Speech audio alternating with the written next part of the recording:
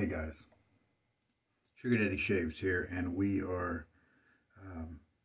got a mail call video here. I'm going to run through the stuff that we have so that you can know what I'm going to. I'll go into a little bit more detail after we kind of run through all the gear. So you might know then if we have something that you might be interested in that will come later on in the video. A lot of hardware. Not really too much in terms of software. Why don't we cover the software first? Mr. Jones is a kind YouTube viewer, and here is Autumn Ash from Southern Witchcrafts, and he had a couple of other autumn aftershave products that he had, and another one from Southern Witchcrafts is Samhain, is kind of how it's pronounced, how it's spelled. I think Solween is the actual technical pronunciation. And then Autumn Glory from Stirling. This one had some like fir, pine, cedar kind of woodsy notes. Very interesting with that. It's not as forward on that. Anyway, see now I'm getting into details. And so Mr. Jones was so kind to donate those to my channel, so I'll be using those. I tell you what, I unwrapped the stuff at the post office, and I got that Autumn Ash out, and I said, you know what, I'm not smelling like anything right now. Throw some of that Autumn Ash on, and holy cow, it was amazing. I didn't know that I liked that scent so much, because what I had tried before was a sample of the soap. And we all know that in liquid form, the aftershave is going to present the different notes in a much more clear way as a medium. And man, I was just enjoying that for hours. And so what a blessing that is. What a kindness he showed me there. So that's the software that we've gotten in here recently. I kind of stocked up because I bought a big old box of hardware. When you want to sell your gear, there's a couple ways you can do it, right? You can do a way where you are working hard to price and sell each individual piece, and you're able to ship it, and maybe you'll offer shipping discounts if people consolidate and buy multiple items. And you have to take pictures and then respond to people and ship out as needed. Some people choose to go the opposite way, where they will discount it pretty heavily, stick it all in a box and sell it as a big lot. And that can be great if the majority of the stuff that is something that you like, or if you know enough about the market to know that, so it's so and so, I can sell this part and keep what I like. And in this case, I was able to buy a very nice box of hardware, and there's 3 categories in there. A few of the pieces I'm so looking forward to trying out. Then the middle category are some pieces that I've tried out, but I haven't had on my channel in a long time, and my technique is also kind of improved and changed over time, and so I'm looking forward to giving those a revisit, even though they weren't favorites of mine in the past and I had sold them. And then the third section is ones that I've used before, and I just don't think they're going to be able to step into my den. Both of those last 2 sections are likely ones that will get resold, but then I'll be able to keep the ones that I like, and I'm saving a ton of money because the person I bought it from didn't want to do all that. He just wanted to send out a box, and that's what he did. It's all done out of his hair. However, I'm going to put the work in to be able to sell the stuff, market it on the secondhand market, that sort of thing. The biggest thing I was looking forward to getting is this guy right here. This is the Stirling Stainless Steel razor. Nice leather case that they come in these days, and I love the beautiful color of this as well. We'll unpack that in a minute. Let's just go through the stuff. Oh, before I go too far, this one did not come in the big hardware box that I bought. This was an individual purchase from somebody. I got a great deal on it. This is a That Darn Rob handle, and it's the Fanchurian that he's noted for, and it's either a version 1, maybe a version 2. And what attracted me with this one is the beautiful colors here, and there's a few thousand that darn Rob handles now that he's moved to Chisel and Hound, and this ergonomics really looked good for me. And then I saw the loft here is a little more than I often see, and I think that could mean that it has more of an easy splay, something I might really enjoy. So looking forward to trying that guy out. All right, now to the big box of hardware. About 9 or so razors we're talking about.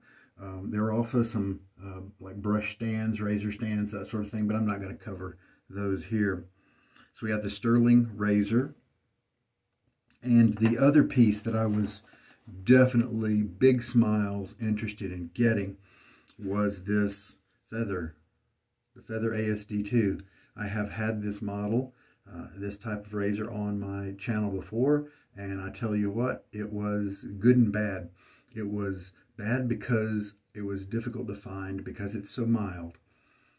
Any other blades that worked really well with it. But it was good because when you put a feather blade into it, it's magic. Okay, I see I'm going into details there. I need to back off. All right, and in the category of I'm probably just going to sell it is the R41 from Muley, and that is just very aggressive, much more than I can tolerate. I also, I am guessing that this razor here, the Merkur Futurs, or Future, I don't know how it's exactly pronounced. This is the chrome version, the polished version, and I'm gonna kind of bet the farm that when this thing gets wet and soapy, lathery, it's got to be slick, right? And so I think this probably won't stick around too long, but I'm really looking forward to trying it out anyway to see if that assumption is true. It sure is pretty. I like the look of it. I know that in the past with the satin finish one that I was able to use, I definitely got to look forward to the shaves with it. And as I mentioned that, I did get the satin one as well. And these aren't premium razors in the sense of materials because they are just the zinc alloy interiors. And so you've got to be careful about water and corrosion, especially when parts start to lose plating. One that I probably am not going to keep around is the Vikings blade, the Vulcan. I've never been a fan of that brand. I kind of felt like they kind of cheated me a little bit with my first purchase from them years ago, and I kind of fell for some of their hype.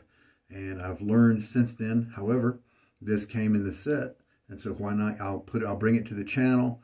We will evaluate it. I'll try to be as fair as possible, and so we can get an evaluation out there of how this thing shaves. And tell people the good and the bad, and then they can decide, make their own decision about that. Oh, and the other one I will be selling, and this is not selling because of a bad reason, because of the razor, but here is the Razor Rock Game Changer, and I would be selling it because I already have one. So sometimes when you buy a box of stuff, you end up with some repeats, and that was one of them, maybe actually the only one, technically speaking. Then one like the Merkur Futurs, the Rockwell, and this one actually came in the case, pretty cool. And this foam is a little difficult to open up there, but it's the stainless razor from Rockwell, the 6S. And I sold mine a couple of years ago after I got my carve razor, and I never looked back. I never wished at all that I hadn't sold it, because the carve it matches me better. But that was a while back. What if I try the Rockwell again? It's always good to revisit things sometimes. I'll do a couple of shaves with it, and we'll just see how it goes, because it is still a beloved razor out there, in the world. So we'll give it another try, but likely at the end I'll be passing this on to somebody else as well.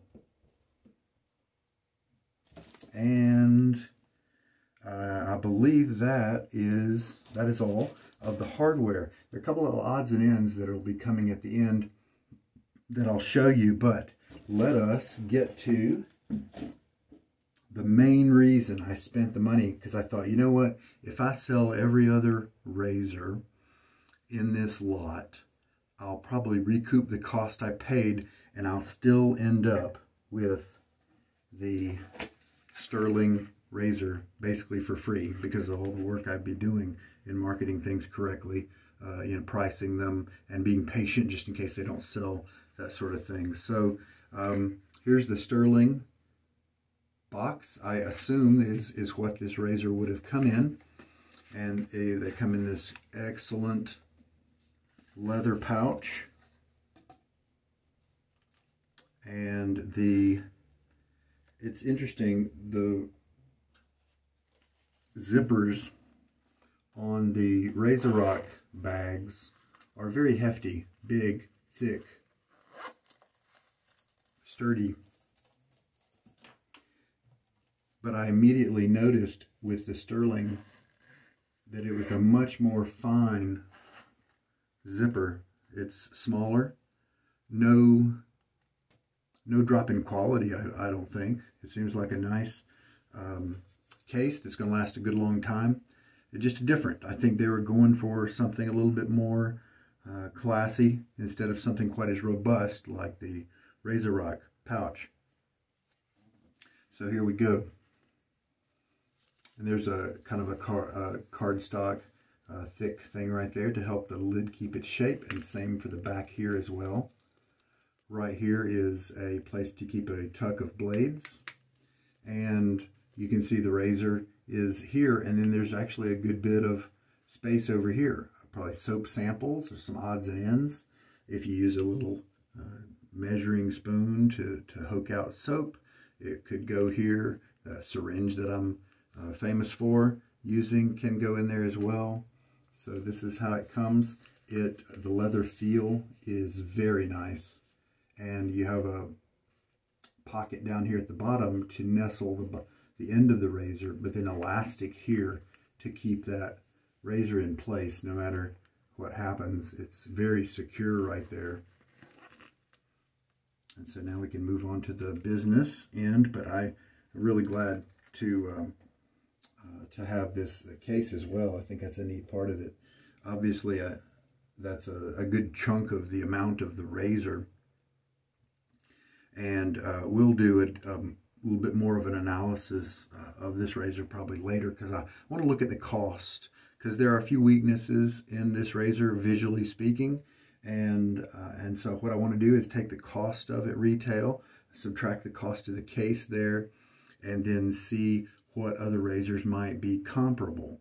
You know, what are you getting for the money to make that decision? Because like the base plate isn't quite finished like a Wolfman might be, but this isn't the cost of a Wolfman, so that wouldn't be a fair comparison, you know. So let's find a razor that would be a fair comparison in the price area, and then compare them more fairly.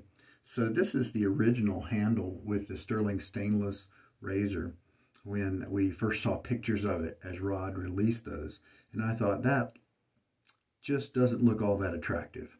It looks like kind of a claw hammer. You know, you've got your grip and then a really skinny part up here, and then a big old clunky head. And so I was a little disappointed, to be honest with you, because I was looking forward to what Stirling might bring to the market in terms of a stainless razor. And the good thing is he did release 2 other handles when this razor did finally come to market.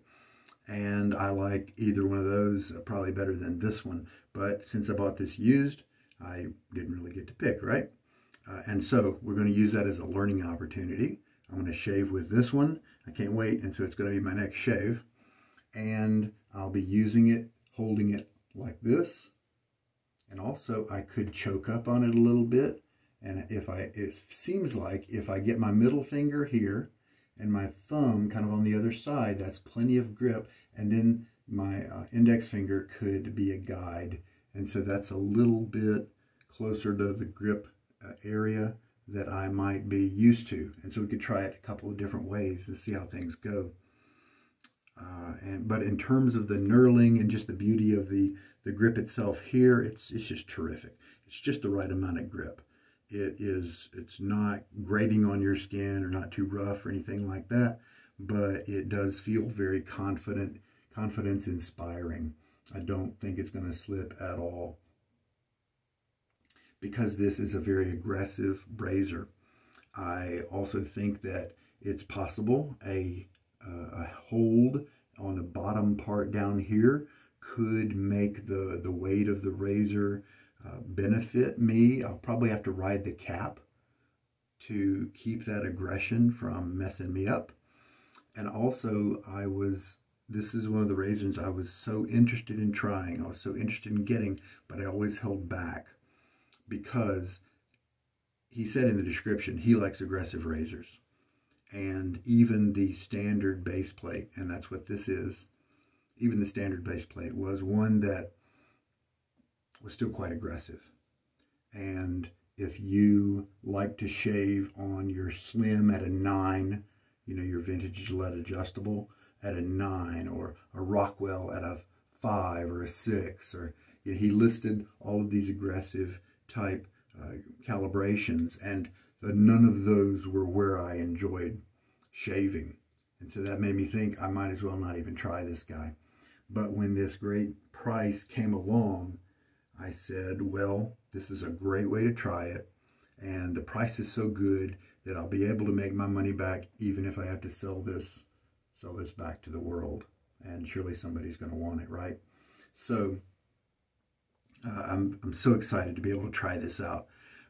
But it is the two-hand double-edged sword, because I'm really excited. However, I know it's probably going to be too aggressive for me to use on a daily basis, maybe even too aggressive for me to use once, you know, once a week or once a month. I don't know. We'll see. And so looking forward to this so much.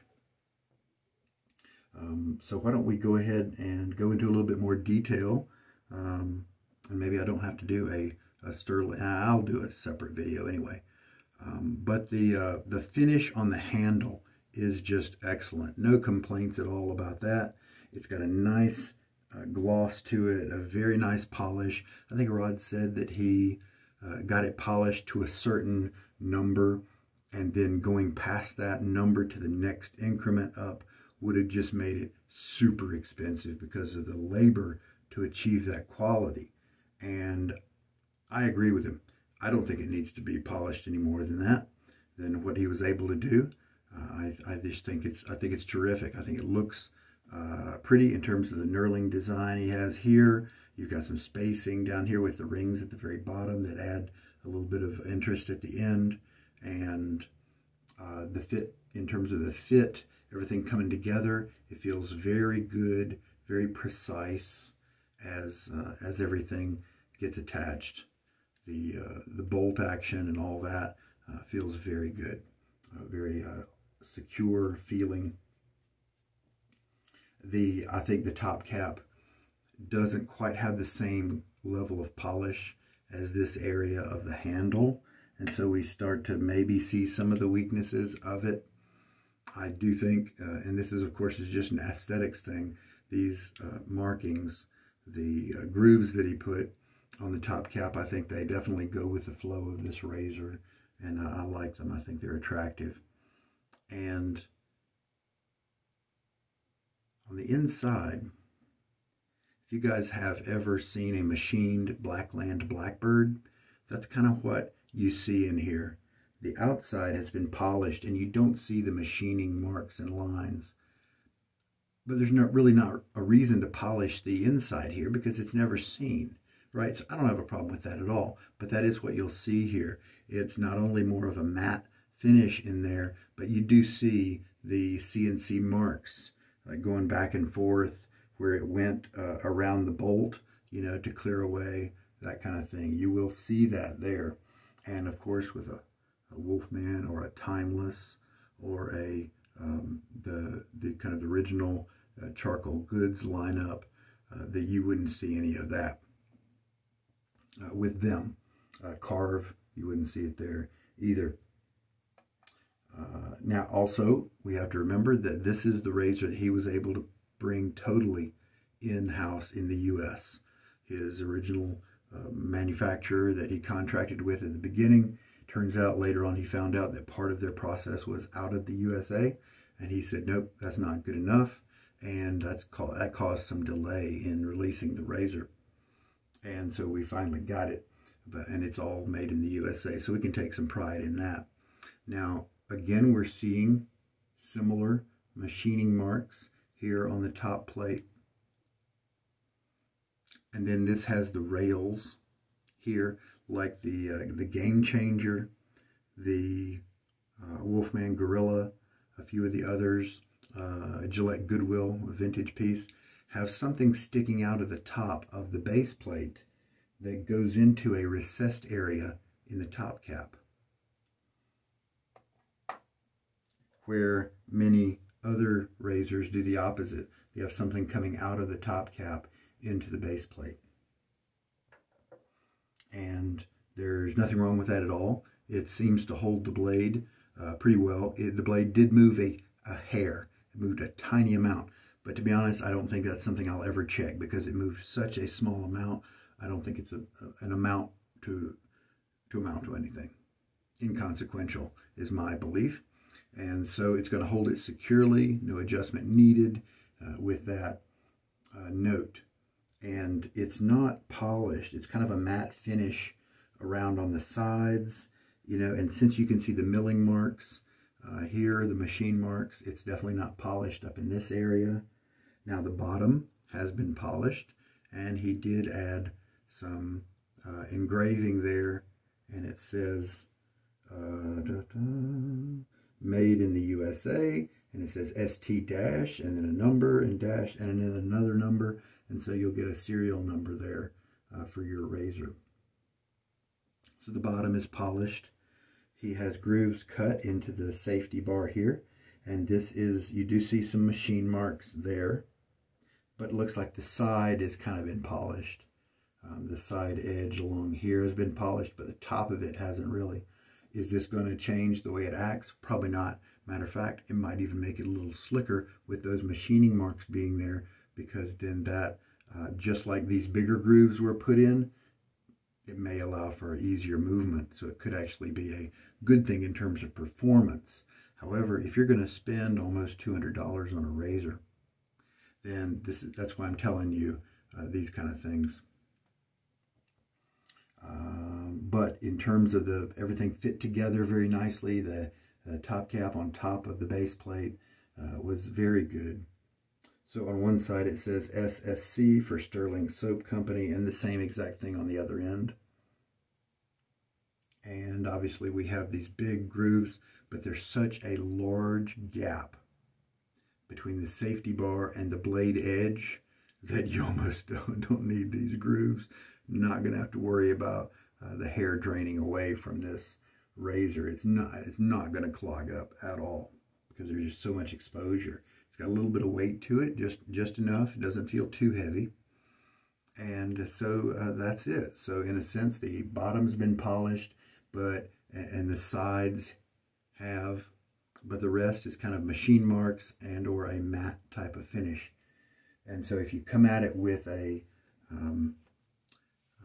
like an eye that you're going to get the Blackland polished experience or a Wolfman polished experience, Timeless, you know, the charcoal goods, then you might be a little let down with these machine marks, that sort of thing.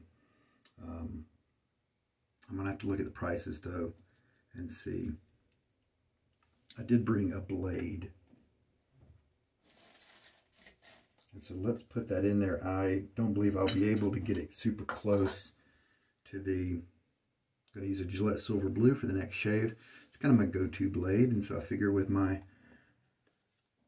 Stirling razor, the inaugural shave will be with a blade I really enjoy in so many different razors. And so if we take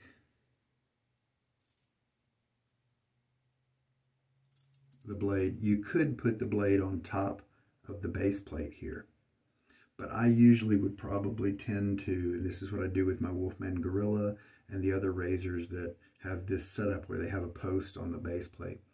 I would do it this way on the top cap first, and then settle this guy down.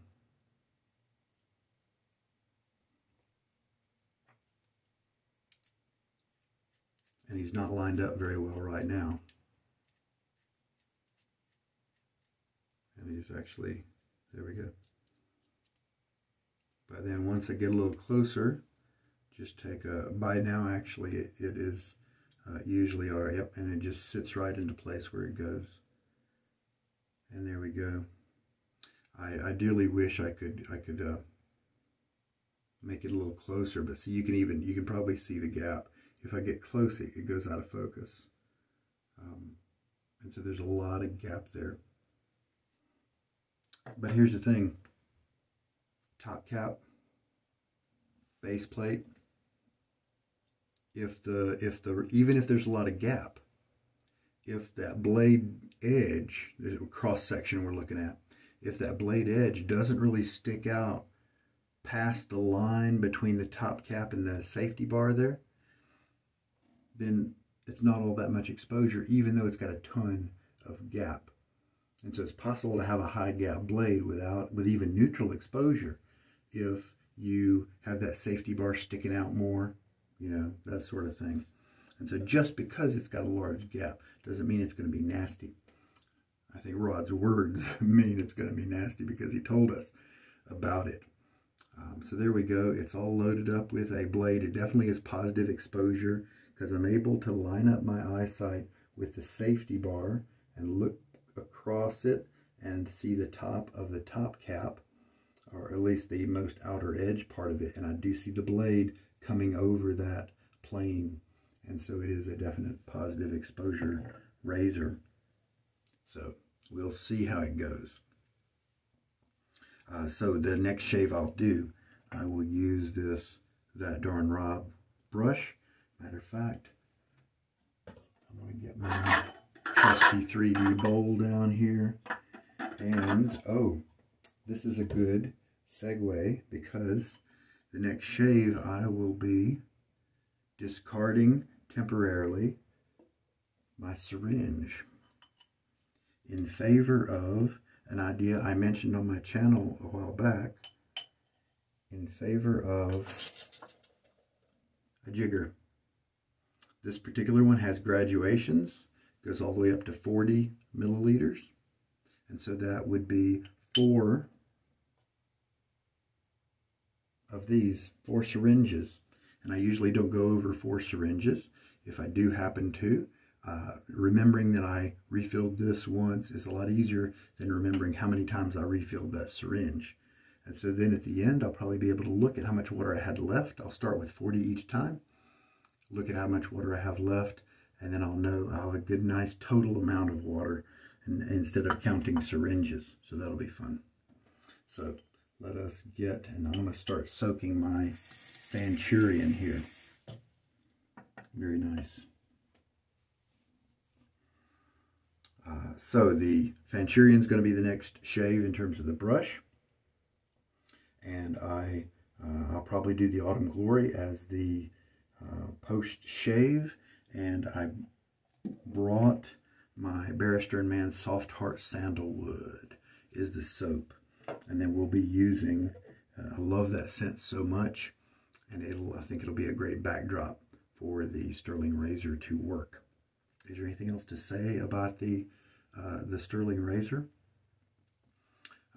After I try it out, I'll know whether I might potentially be trying to swap this handle out with somebody else, for one of those other designs that had the grippy part, the knurling part, a little higher.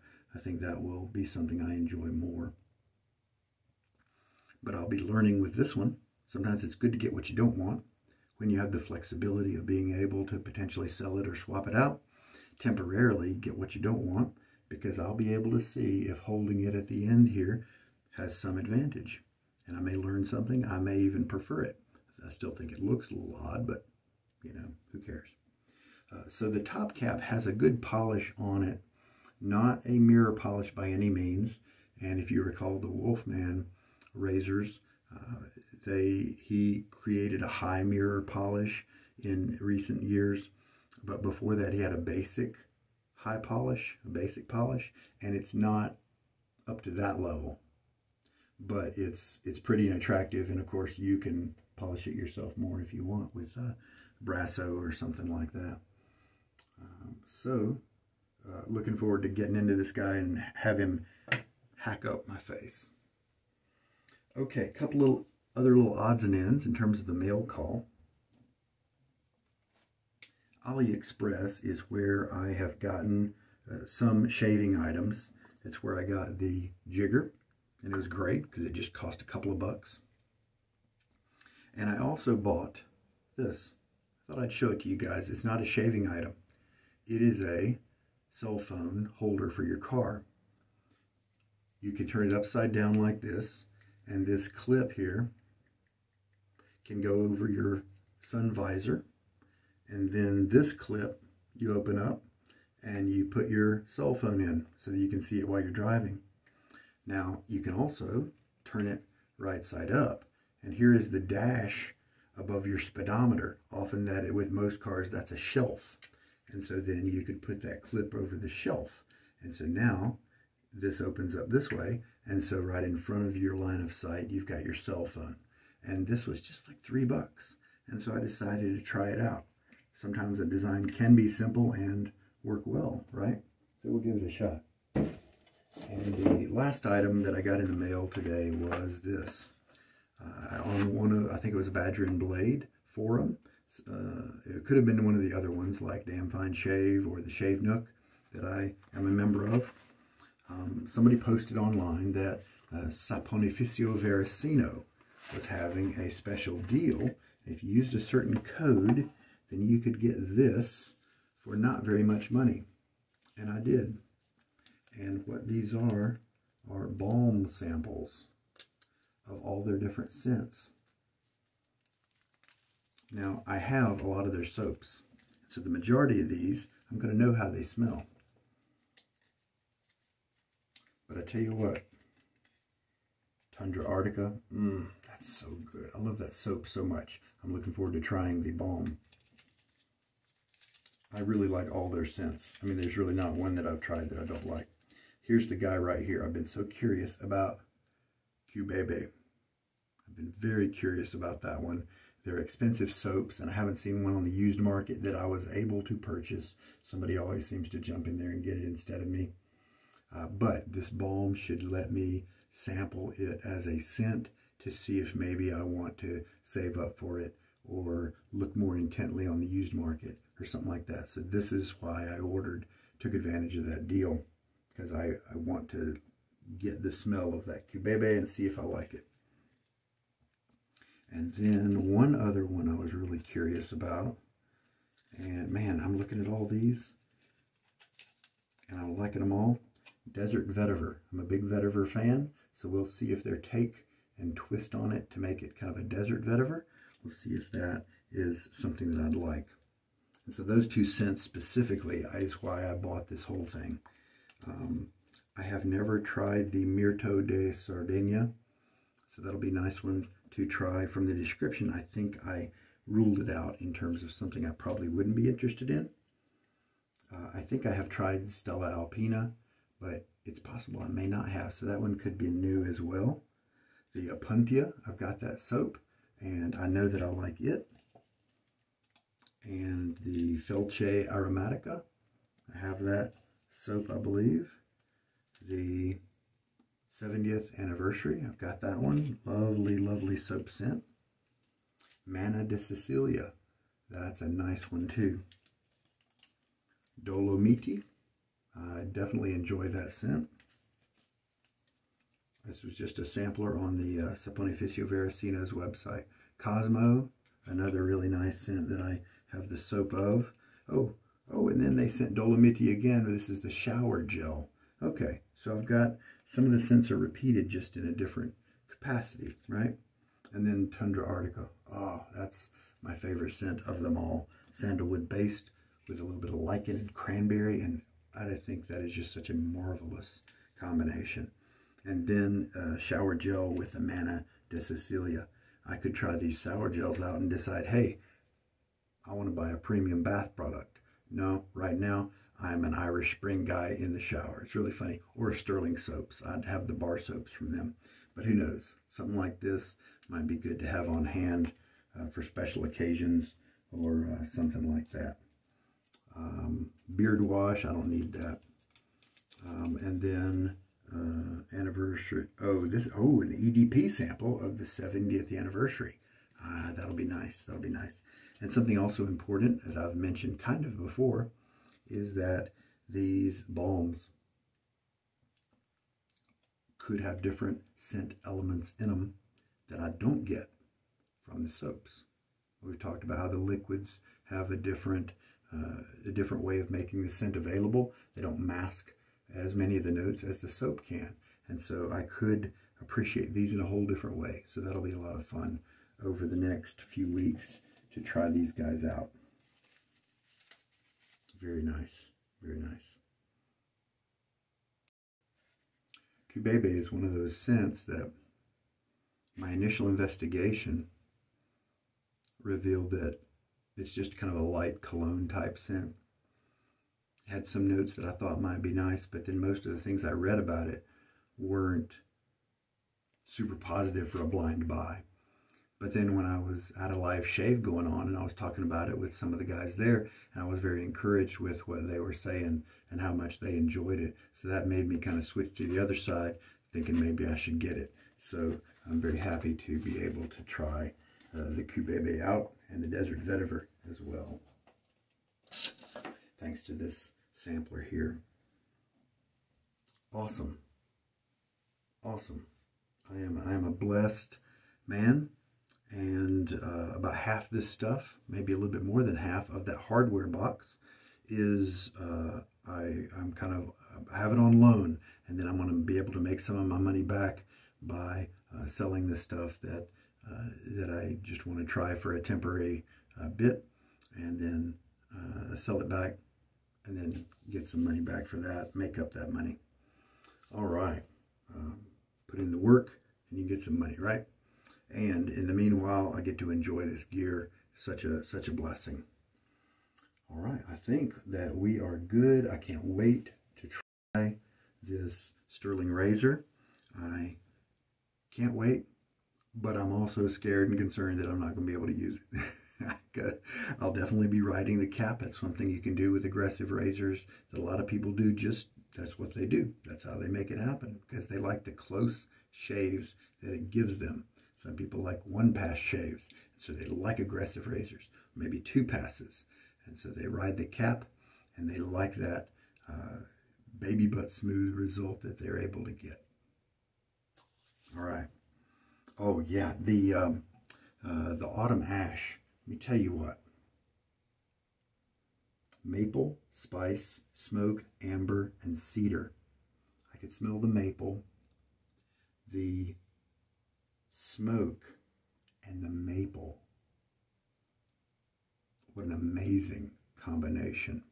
The wittiness grounded it a little bit. The maple would have been maybe a little too sweet, almost like syrupy, if it worked for the smoke. The smoke made everything magic. It just totally transformed the scent. And I wouldn't have bought this otherwise. I usually don't buy the aftershaves, but I am so glad that Mr. Jones sent this to me. I am going to be enjoying this on a regular basis. I may not even use it after my shave. I may use it the next morning so that I can smell like it for a lot longer and perceive that scent around me instead of going right to bed. So I may do that. I know that with the Samhain, I enjoy that scent. Now that we're getting into spring, these two things aren't really in season anymore. but I honestly think that I could wear them anytime. So very happy to be trying some of this stuff. I was blown away. I was shocked by how much I enjoyed the depth, the nuance, and the complexity of the Autumn Ash, and it definitely made me want to revisit the soap and try it again to see if it came across the same way. All right, I think we're good. I hope this mail call has piqued your interest. You know some of the things that are coming in the future weeks. You know what I need to do in the future weeks? Plan for the lather games in June to get my schedule together so that I'm not doing it at the last minute. If I need to request a sample from the universe out there, the shaving universe, and you know, it's great because people just help you out. People are nice like that. Then I will be able to get that in time. You know, that's important. All right, guys, thank you so much for tuning in, and we'll see you very soon here for the next shave. Take care. This is Sugar Daddy Shaves. Good night.